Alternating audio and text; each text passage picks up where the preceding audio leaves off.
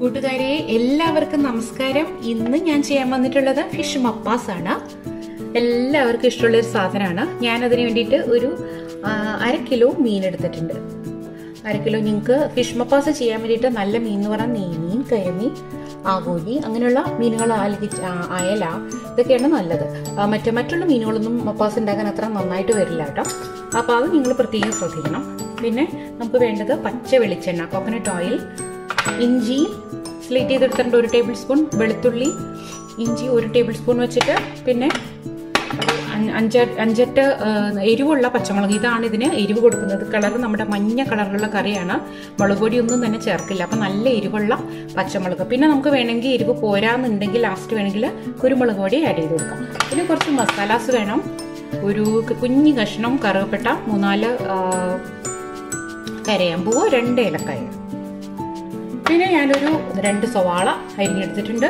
പിന്നെ ഇതിൻ്റെ ഒരു മേജർ ഇൻഗ്രീഡിയൻ്റ് എന്ന് പറയുന്നത് തക്കാളിയാണ്. നല്ല പഴുത്ത് നല്ല വലിയ തക്കാളി. അത് ഇങ്ങനെ സ്ലൈസ് ആയിട്ട് അരിയെടുക്കണം. ഈ തക്കാളിയാണ് ഈ മീനിന് പുളി കൊടുക്കുന്നത്. നമ്മൾ വേറെ പുളിയൊന്നും ആഡ് ചെയ്യുന്നില്ല കേട്ടോ. അപ്പോൾ തക്കാളി നന്നായിട്ടിരിക്കാൻ ശ്രദ്ധിക്കണം പ്രത്യേകിച്ച്. പിന്നെ നമുക്ക് വേണ്ടത് തേങ്ങാപ്പാലാണ്.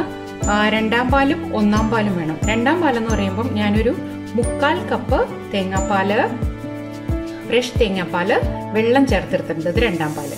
പിന്നെ നമുക്കൊരു 1/2 കപ്പോളം 1-ാം പാലും വേണ്ടി വരും. പൊടികളുടെ കൂട്ടത്തിൽ നമുക്ക് മഞ്ഞൾപ്പൊടിയും മല്ലിപ്പൊടിയും മാത്രം മതിയാകും. ഇതിലേക്ക് നമുക്ക് 1 table spoon coconut oil add ചെയ്ത് കൊടുക്കാം.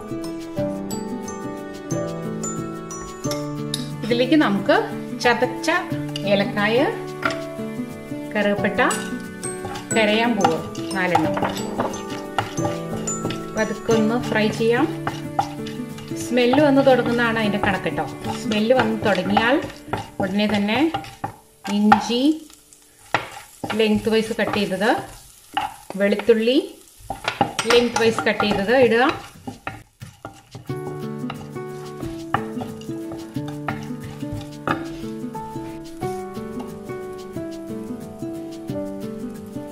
നല്ല എരിവുള്ള പച്ചമുളക് വേണം കേട്ടോ ഇതിലിടാനായിട്ട്.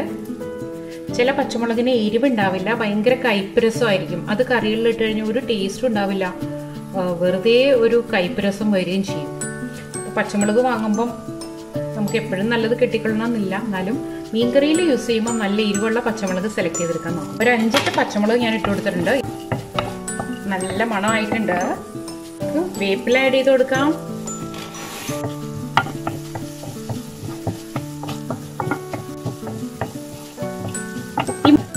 പതുക്കൊന്ന് വാടിയിട്ടുണ്ട്. നമുക്ക് സവാള അരിഞ്ഞതിട്ട് കൊടുക്കാം. സ്ലിറ്റ് ചെയ്ത് വെച്ചിട്ടുണ്ടല്ലോ. സവാള ഒന്നും അങ്ങനെ അങ്ങോട്ട് മൂത്തൊന്നും പോകണ്ട കേട്ടോ. ഒരു 3 മിനിറ്റ് സവാള നമ്മൾ മൂപ്പിക്കാനിടുമ്പോൾ എപ്പോഴും കുറച്ച് സോൾട്ട് ഇട്ട് കൊടുക്കുകയാണെങ്കിൽ പെട്ടെന്ന് മൂത്ത് കിട്ടും കേട്ടോ.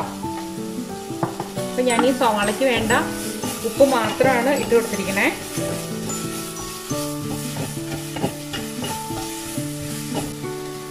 സവാള മൂത്ത് തുടങ്ങിയിട്ടുണ്ട്. ഈ സമയത്ത് വേണമെങ്കിൽ നിങ്ങൾക്ക് കുറച്ച് കോക്കനട്ട് ഓയിൽ കൂടി ആഡ് ചെയ്ത് കൊടുക്കാം.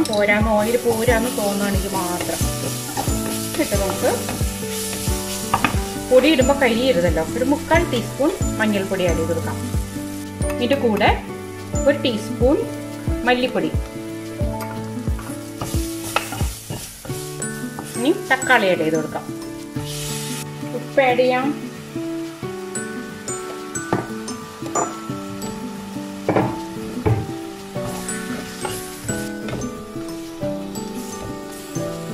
കളി അങ്ങനെ വെന്തുടയാനൊന്നും നിൽക്കണ്ട. നമുക്കൊപ്പം തന്നെ തേങ്ങാപ്പാൽ ആഡ് ചെയ്ത് കൊടുക്കാം. നിങ്ങൾക്ക് വേണമെങ്കിൽ കുറച്ചുകൂടി വെള്ളം ആഡ് ചെയ്ത് കൊടുക്കാം. വെള്ളം കുറവെന്ന് തോന്നുവാണെങ്കിൽ മാത്രം. കാരണം ഇത്രയും ഫിഷ് മുങ്ങി കിടക്കാനുള്ള വെള്ളമാണ് നമുക്ക് ആവശ്യം. അപ്പം അതനുസരിച്ച് വെള്ളം ചേർത്തെടുത്തോളണം കേട്ടോ. ഇതൊന്ന് തിളച്ചോട്ടെ. തിളയ്ക്കാൻ തുടങ്ങിയിട്ടുണ്ട് കണ്ടോ. നമുക്ക് ഫിഷ് ആഡ് ചെയ്ത് കൊടുക്കാം.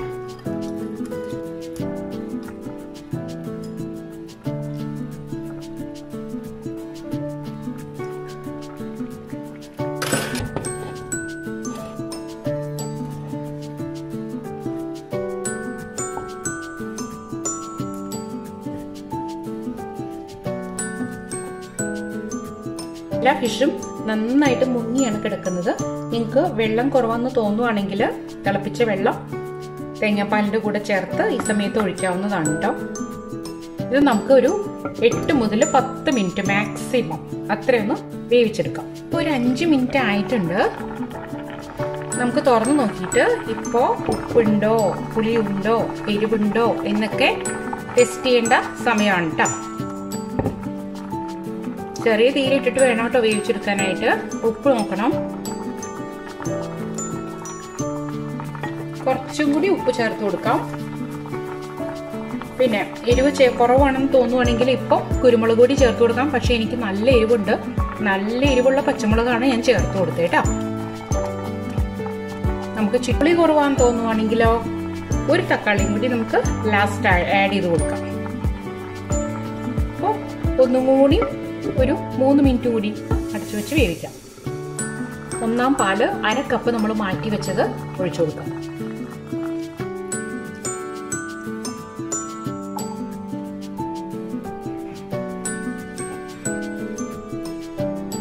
ചുറ്റിച്ചെടുക്കാം. തിളപ്പിക്കരുത്. പതഞ്ഞ് വരുമ്പോൾ നമുക്ക് തീയിൽ നിന്ന് മാറ്റി കൊടുക്കാം. അപ്പോൾ ഈ ഫിഷ് മപ്പാസ് എല്ലാവർക്കും ഇഷ്ടമായി എന്ന് വിചാരിക്കുകയാണ്. എല്ലാവരും ട്രൈ ചെയ്ത് നോക്കിയിട്ട് കമൻറ്റ് പറയാം. പുതിയൊരു റെസിപ്പിയിൽ കാണുന്നത് വരെ എല്ലാവർക്കും ഗുഡ് ബൈ. താങ്ക്